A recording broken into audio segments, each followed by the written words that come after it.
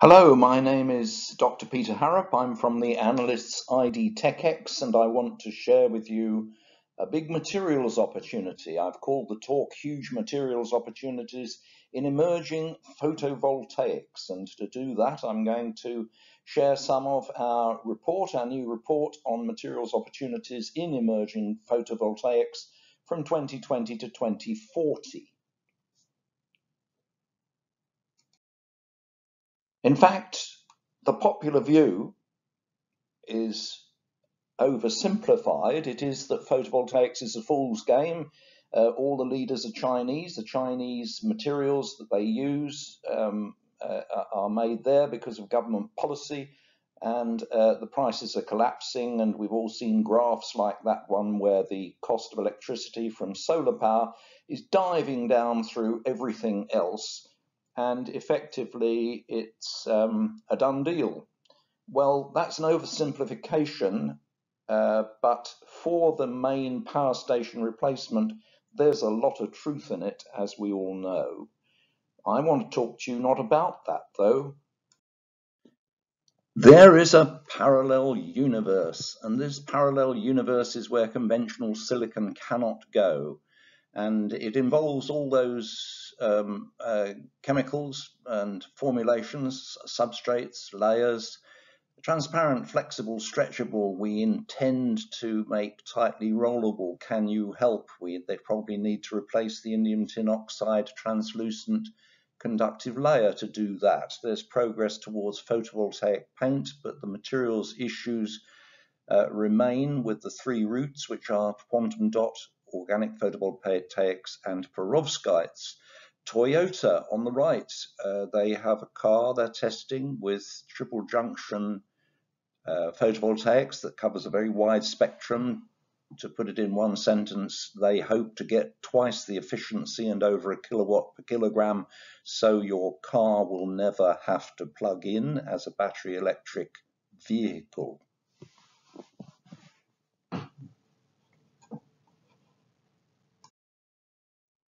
Flexible photovoltaics opens up many markets. Here's a British system. It's about 30 kilowatts, 300 kilowatt version soon, and you unroll it like a carpet. And that can be for your rock concert or to drive your agricultural robots or anything in between. In the case of the sides of existing buildings, you would have to build a strong frame to support glass silicon. It's not economic, you wouldn't do it. What you do is you go to copper-indium-gallium-diselenide in flexible form and you put it on like that in a beautiful black format without any supporting frame at all.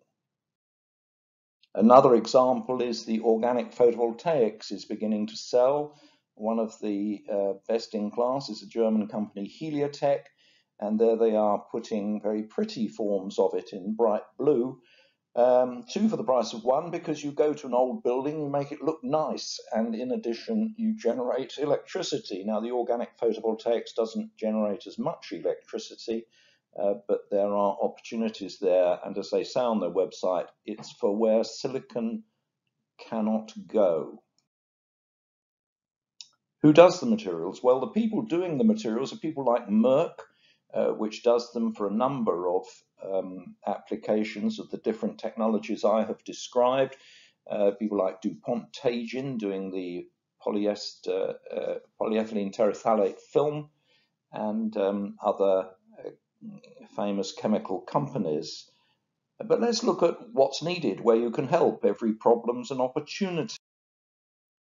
Copper-indium-gallium-diselenide has an issue because at the moment usually it uses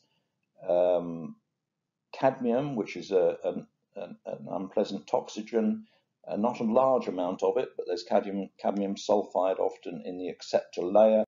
If you can help remove cadmium, and there are in the universities ways of doing that while even increasing its already high efficiency, so win-win, get that to market, you can help.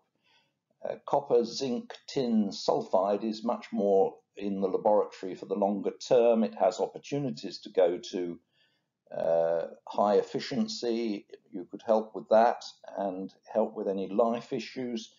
The dye-sensitized solar cells are not PN junctions. They're actually a photoelectrochemical effect, and they have fairly low cost materials. There is slight toxicity possibly with the ruthenium compounds.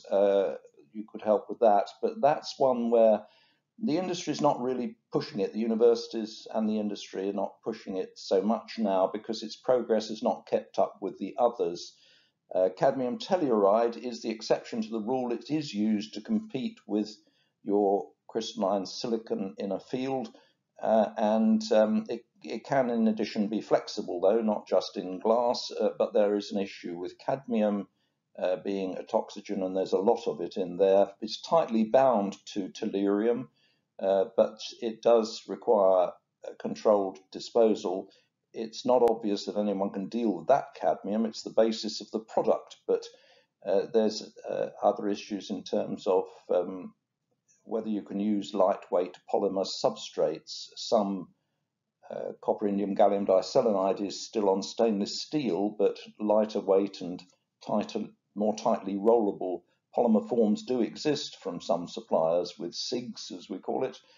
Cadmium telluride, that needs looking at. Organic photovoltaics is the one that's undoubtedly non-toxic in everyone's view and potentially tightly rollable, but you need to probably replace the indium tin oxide to do that. Can you help? And polymer substrates already. Perovskite can go on polymer substrates. It does, however, have quite a lot of lead in it. Can you help remove that lead? Not so much progress there compared with copper-indium-gallium-diselenide, because in the case of perovskite, removing the lead gets you very poor efficiency. Please help. Opportunity, gap in the market. Gallium arsenide, yes, those are relatively toxic materials, so you need usually controlled disposal, although you use very little of it in the thin film form, and it can go on polymers.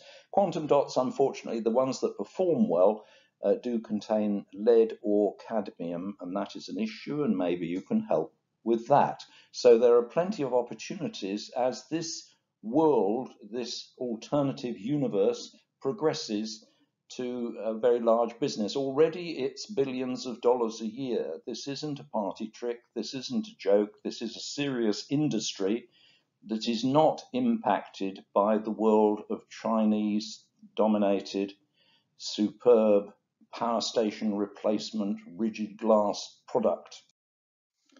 So let's close at a view of, say, 2040. In 2040, the blue is your commoditized silicon, not going to talk about that, and the pretty colors are the different forms of our parallel universe. And the important thing there is that is not trivial. That is tens of billions of dollars a year sales, and even more importantly, a lot of it is not commoditized, so that part will make disproportionately larger amount of profit. This is the report. This is us. Thank you and goodbye.